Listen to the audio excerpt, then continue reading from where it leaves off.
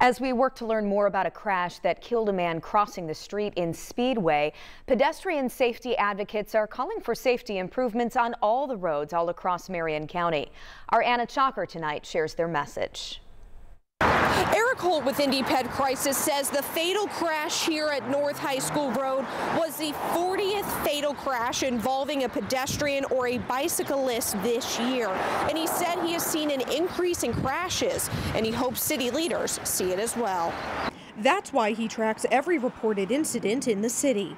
This year, Indy Ped Crisis has received 621 reports of a bicyclist or pedestrian struck. Things are continuing to get worse. I think the data shows that we really need to, as a city, take this as seriously as it is. He's not the only one advocating for safety improvements.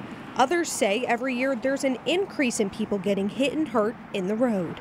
My frustration comes from the fact that I'm not seeing enough stuff happen fast enough to actually make a difference. According to the Indianapolis DPW website, the city's 2023 construction season did include adding new bike lanes, crosswalks, and signalized intersections. But Schmucker fears that's not enough. She says as the new year approaches, Indianapolis should look at what other major cities are doing to improve safety on the roads. This is a health crisis, it's a safety crisis, and it needs to be dealt with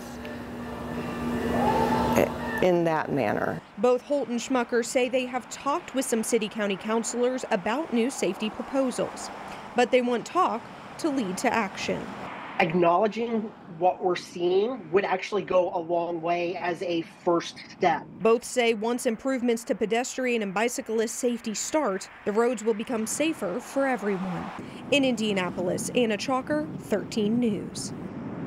And we did reach out to City County Council members for comment on these crashes, but no one was available to talk with us today.